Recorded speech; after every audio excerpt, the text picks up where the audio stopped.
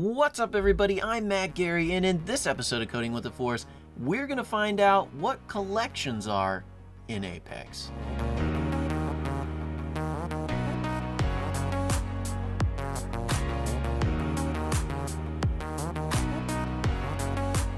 Alright, everybody, welcome back to this Apex Masterclass tutorial series.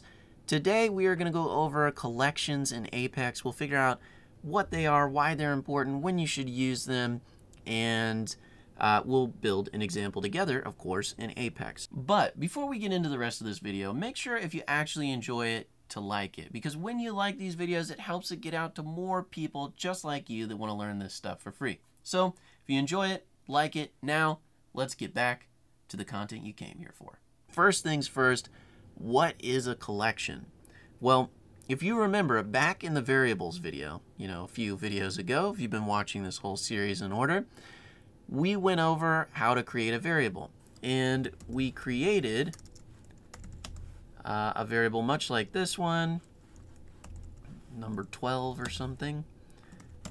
And right now what we have is a variable that can store a single value. That single value this time being the number 12, right? But what if we need a variable that can store a lot of variables in it, right?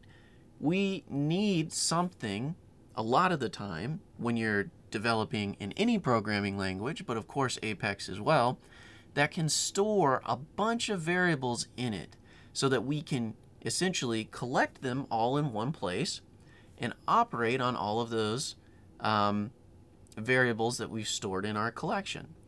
Well, that's where collections come in, right? In Apex, there are three collection types. There is the list collection type, the map collection type, and the set collection type.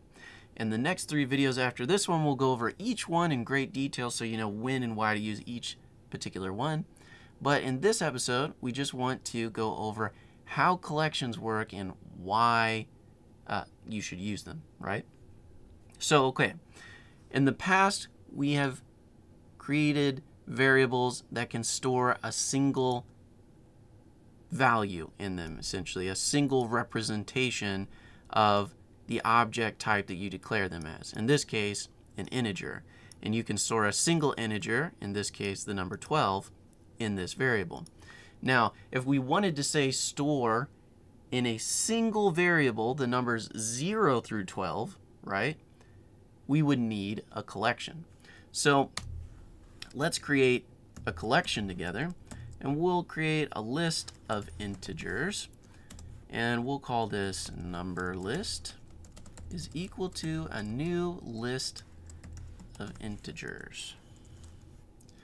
And essentially what we've made right now with this list that I just declared here is a container for the collection of variables that we're going to put together, right? That we're going to add to this list. So this list, or potentially a set or potentially a map, again, which we'll go over later, is our container or our place where we will collect all of our variables that we want to operate on, to do something to. So let's take a look at that. Right now this list is completely empty, right? Again, it's just a container. There's nothing in it right now, but we want to add something to it. So we'll say number list dot add number 12, like so, right? And now our list goes from having nothing in it to having the number 12 added to it. And we can continue to add as many elements as we want to this list of integers. We can just say 0, etc., etc., etc., right? I could do 0, 1, 2, 3, 4, 5, 6, 7, 8, blah, blah, blah. You can also add a list of integers to this list. So if I already had another list that I was working with, and I wanted to add all of those elements to this list, then I could do that. There's a function called add all here. So it would be number list dot add all, and you can see from this method description here, you can add a whole list to another list, which is pretty cool. So essentially what collections are a way to house a bunch of the same type of variable together, right?